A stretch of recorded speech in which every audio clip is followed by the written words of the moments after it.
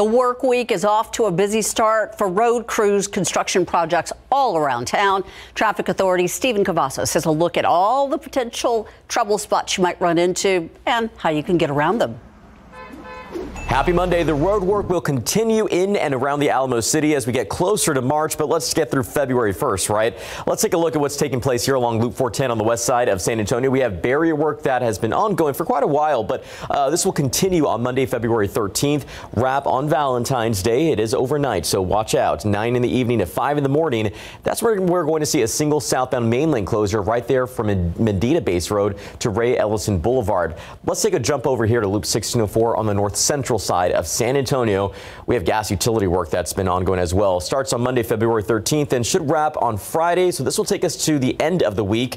Expect to see this work begin overnight at around 8 in the evening, and hopefully this will wrap before the commute really gets going around 5:30 in the morning. Expect to see a westbound frontage road right lane full closure right there at Rogers Ranch Parkway.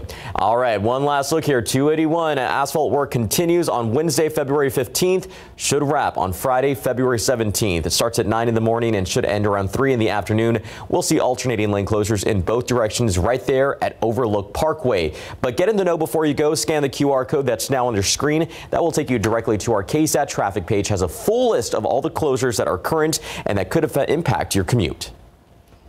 Keep up to date with all of San Antonio's top news, weather, and so much more by clicking the like and subscribe buttons below. And once again, thanks for watching KSAT.